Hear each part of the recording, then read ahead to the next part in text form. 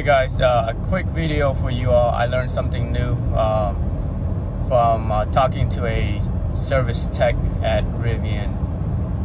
So I'm currently driving on a highway trying to establish adaptive cruise control or driver assist, but it's not engaging. And look at this, it's right there, it's giving me an error.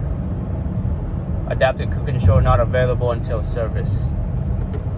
Right. So I called Rivian and they informed me to do a hard reset.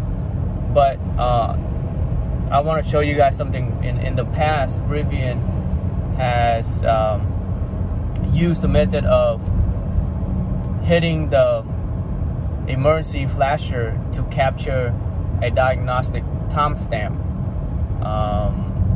I was told that sometime it happens, sometime it doesn't.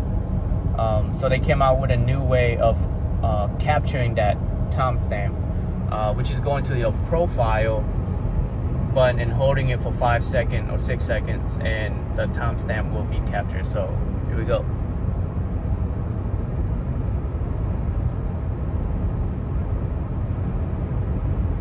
All right, there we go. Timestamp capture.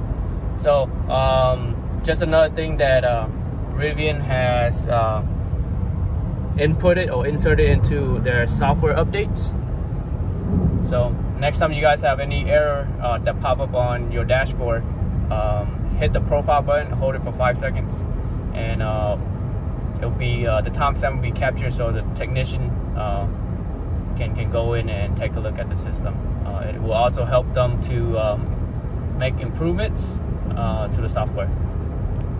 Thanks for watching, guys.